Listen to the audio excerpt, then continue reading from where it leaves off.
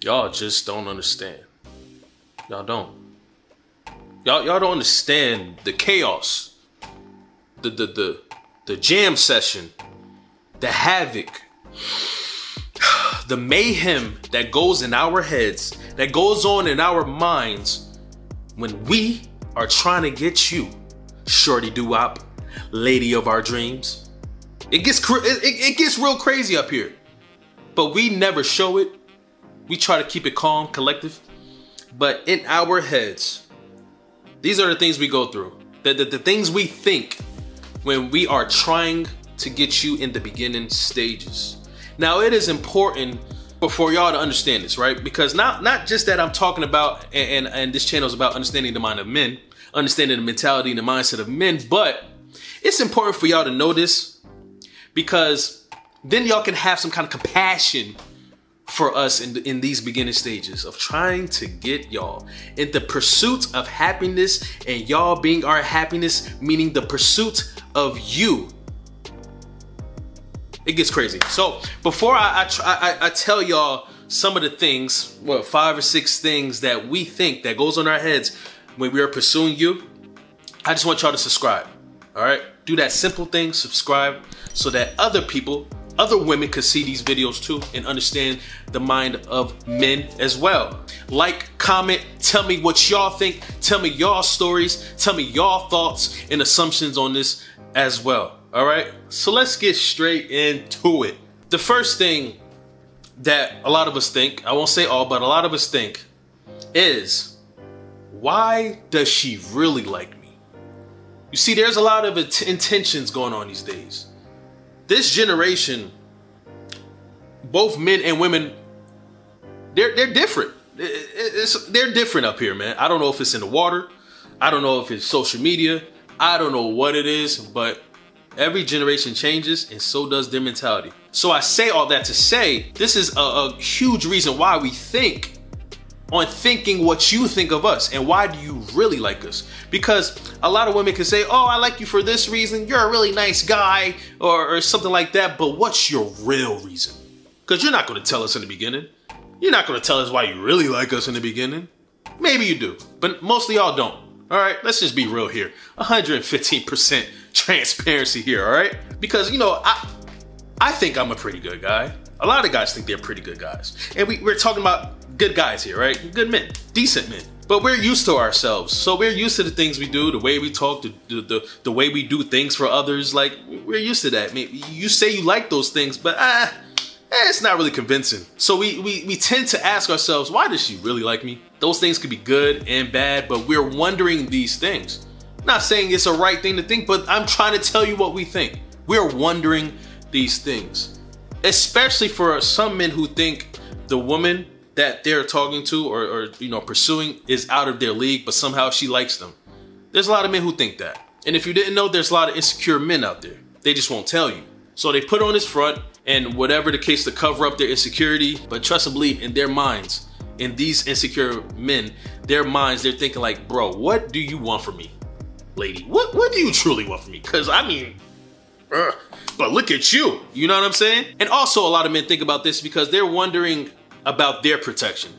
The protection of themselves, the protection of their possessions. They're thinking like, do you want me for the things I have, or do you want me for me? Because a lot of men do get played out here for the things they possess and not what they possess on the inside. All right, it's a lot of heartbreaking out here. The next thing that a good amount of men think about is when they see you, they wonder if you have a roster. And now for those who don't know what a roster is a set or a group of players, potentials, prospects besides you. This group of dudes or whatever it is are outside of you, but she's also talking to them. They're also options outside of you. So a lot of dudes wonder, am I truly the only one that you're talking to? And in most cases, you're not, because you're in the dating process. She's dating too, just like you are.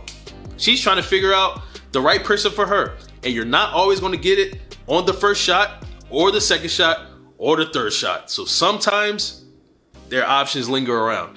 But we're thinking about that because as a man, we want to be the best that we can possibly be. Our ego does not allow us to comprehend you having any other options outside of us, because we are the best. We're trying to be the best. We're trying to show you that we are the best. Therefore, we need to act on that. But before we're able to do that, because this is the beginning stages, we're wondering, dang, does she got a roster? Especially if you're the woman of his dreams, man. Think about it. If you're the woman of his dreams, you're attractive. Your personality is beautiful. You're beautiful on the outside. You're just a beautiful woman. So if he sees all this goodness, gracious, and mercy on you, he knows that other men see it as well. All right. So he's wondering, a lot of men wonder, not all, do you have other options? Another thing that men think about in the beginning stages when they're trying to pursue you is, how can I get to you, show you that I want you, show you that I really, really like you without pushing you away? How can I do this without doing too much? And here is an important step for us, because now we have to figure out your communication style. Everyone has a different communication style. Some people like to text more than call. Some people like to call more than text. Some people like to FaceTime more than texting and calling. Some people like to see you. Some people like to hear you. And then you have some people who want to see you in person more than any of those things. Put all the technology aside. They want to see you. They want to meet you. They are old school, old fashioned, which I love, because before all this technology stuff, you actually got to meet people. Like, you don't even know who these people are online no more, because everything's fake now. But you actually got to meet people, have like real conversations, like, you know, like how it always has been, you know. But anyway, everyone has their own style of communication and in expressing their like to you. So as a dude, a lot of dudes go through this in the beginning stages of pursuing you, because they're trying to figure out what's best for you. Because if they text a lot more than what you like, then they can push you away. Or if they call you a lot more than what you're ready for or what you're comfortable with, that can push you away. But that is why communication is so important, because he needs to ask, hey, like, what would you rather have? Would you rather have me texting, calling, FaceTiming? Would you rather go out on dates? Would you rather go out more? Like, what's good with that? What's good with you? What do you like? So it's all a risk, of course. This thing of trying to figure out people, trying to get to know people, is all a risk. But you have to make sure that she's worth the risk. But that's what men are thinking right now. They're thinking like, I hope she doesn't take this the wrong way, but I'm just trying to figure out the best way to talk to you. What is the best way to figure you out? What's the best way of communication? What is your communication style? What is your love language, right? How can I show you that I want you without pushing you away? All right, so the next thing that men think about in the beginning stages of pursuing you is, real talk, why are you single? Something ain't adding up. Something ain't right. Something ain't right. Why are you single? Are you crazy? Are you low-key psychotic? Do I need to Google you? I'm gonna Google you anyway, but do I need to Google you again? Do a deep search on you? Because the way I see you, your personality, your style, your beauty, your smile, the way you talk, the way you walk, the way you smell, you can cook. How are you single? How? Because you are a necessity to the world, especially the world of men. You are gold. You are treasure. So how are you single? Because there is no way. Like, what? That's what we're thinking. What is going on? Is it your fault? Or was it his fault? How did he lose this bag? How did he fumble this bag, which is you? Or are you crazy? Are you going to be accountable and tell me that you're crazy? All these things are going in our heads, especially when you are everything that we look for in a woman. Something ain't right. Because there should be men falling over you. Because the way you are, you're perfect to me. Now you may be laughing, but this is the chaos that goes on in our heads in the beginning stages. Like, I gotta figure this out. Something ain't right. Something ain't adding up. All right, so let's go to the next step. The next thing that men think about when it comes to the beginning stages of getting to know you, of wanting you, and the chaos that ensues in our head during this process, which is she into the things I'm into? Because, you know, similarities in likeness and dislikeness is very important, man. She may not like the things you like, or I may not like the things she likes, or she may like the things I like, which makes things even easier and better, because now we have things to talk about. We are on a common ground. We can start off fast. We can laugh. But if she don't like the things I like, if she think my stuff is geeky or too much or weird, it can make things a little weird, because now I have to explain myself, and that just makes things weird. Now I feel like you're gonna never talk to me again. Now I feel like you're gonna push me away, or I'm pushing you away. There's a disconnect now. There's some rigidness to our process now. You know, we think about these things hoping that you like the things we like, that we have some kind of similarities, because it makes things a lot easier and it makes things better, man. It makes things sweeter. Like, you ever watch a show, right? And you're a big fan of a show, and you meet this other person and they watch it too, and the magic that happens right after y'all figure out that y'all are a fan of the same thing, it sparks off. There's a fire, explosion. Like, what? You watch Game of Thrones too?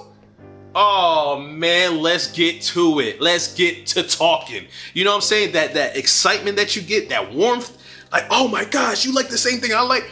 That is amazing. That is an amazing feeling, and that's a miraculous icebreaker. To have similarities is great. So we're thinking like, man, I hope we have something similar. Because there's cases where you meet a man or a woman and they don't like anything you like. And now you're like, bro, I don't think this is gonna work. I don't know if this going, like, we have no similarity. Like, we don't like anything that, what are we gonna do? You know?